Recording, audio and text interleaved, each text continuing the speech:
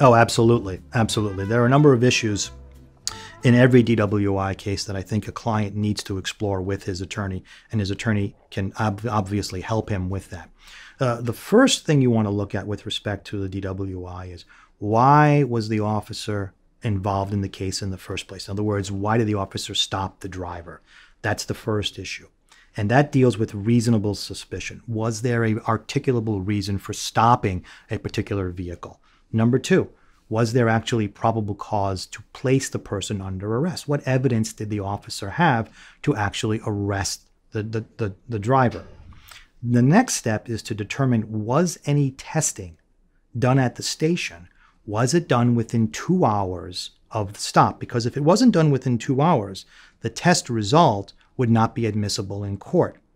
But before any test is given, the police have to read what's called the Minnesota Implied Consent Advisory. And that's a rather complicated document. It comes right out of the statute that tells the driver that that driver has a right, before taking a test, to speak with an attorney.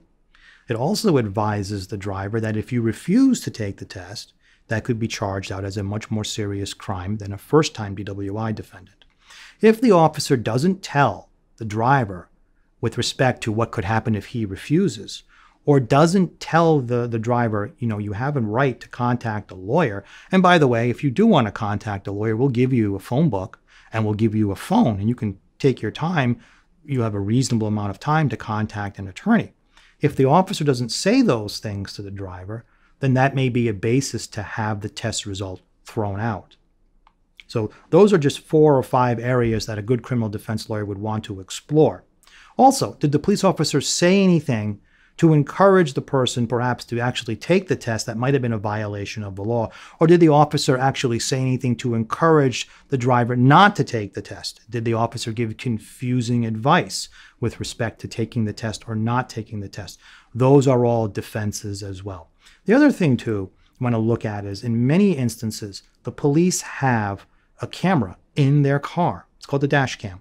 And that camera generally records the stop, but even before that, the driving conduct of the driver.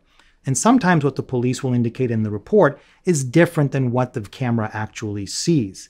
And if it's clear that the driver was actually obeying the speed limit, if the driver was actually obeying the rules of the road, then the stop might have been bad. And if the stop is bad, any evidence obtained thereafter would have to be thrown out. In other words, the case could be dismissed.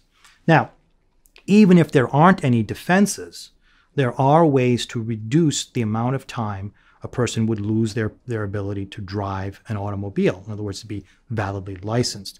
In some instances, the police tell the driver, your privilege to drive is going to be revoked for 90 days or possibly even a year.